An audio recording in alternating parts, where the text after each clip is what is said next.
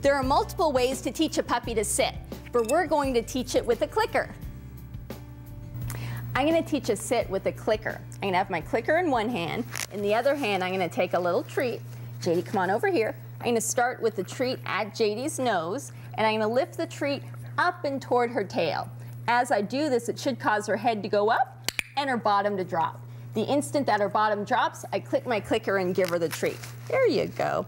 Precise timing is going to be really crucial in this trick, so you want to make sure you click the exact instant that her bottom drops, and that's how she knows what it is she did to earn the treat.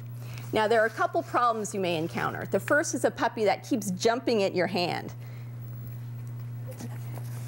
Yeah, that problem usually happens if you're holding your treat too high. You want to start at nose height and move the treat a little up and toward their tail. Very good. The second problem that you may encounter is a puppy that just keeps backing up instead of sitting. That usually happens if you're just moving your treat straight back instead of up and back. Instead, we want to lift that head up. There you go. Very good, JD. Let's give that a shot with some other puppies. Sit. Good. And again. Good.